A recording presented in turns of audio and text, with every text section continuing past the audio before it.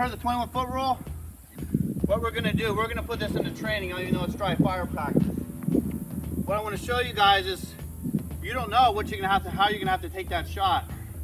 There's guys that have taken 6 or 8 bullets and still proceeded to attack. If they're on drugs, they may not feel pain. Okay, so you don't know how many shots it's gonna take to take somebody. You can't. Oh, I put a shot on once or twice, he's gonna fall down. You don't know. If he has momentum, and I shoot him, his momentum could actually carry me into me. And, oh, you give him a knife, right? Just keep the knife in your hand. That's good. His momentum might even, I might have a gun, it could carry right into me, and then I still got a, now you're in the hand-to-hand, even though you have a gun in your hand. You could have a misfire. That happens. Or, what's real, like people that put the safeties on, they don't do the training, taking that safety off, right? And he's right here. That can happen. That happens a lot. They don't keep a bullet in the chamber. I recommend bullet in the chamber.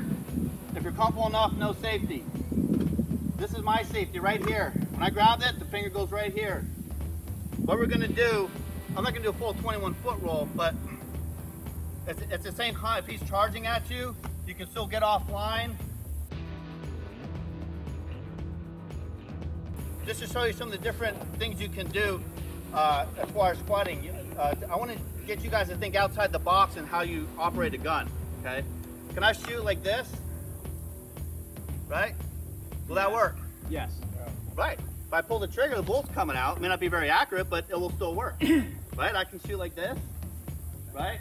So there's all different kind of capabilities we can do when we shoot. Just to show you some angles. A little more flatter. So put your knife in your hand. Okay, so you just do some kind of yell, whatever. Just gonna charge at me. Go ahead. Whenever you're ready, buddy. You name it, turkey!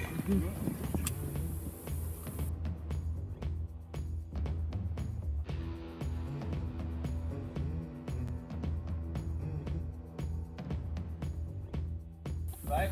So there'll be different planes of motion you might have to operate on. Let's do it again.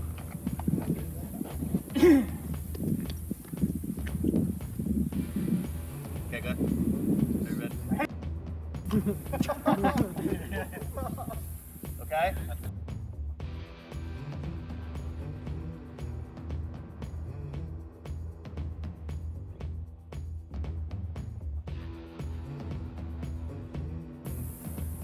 Now, say I'm like this, I'm walking down the street, okay?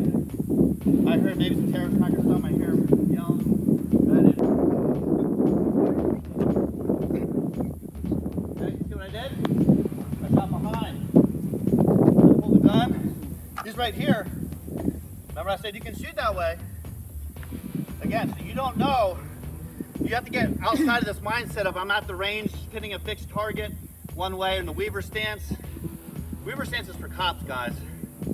You got somebody on the ground, you give them verbal commands, you can be comfortable and do this stuff. Civilian gunfighting, you'll never get there. Never. So when we do stuff later, I'm going to show you how hard it is.